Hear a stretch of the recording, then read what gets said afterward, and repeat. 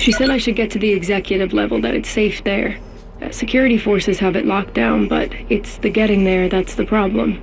She said things will soon be under control, and they've asked for external aid. It tells you how serious things have gotten if they've called for outside help. But you know what? It's fine. If they've got everything under control, I'm just gonna sit here and wait for them.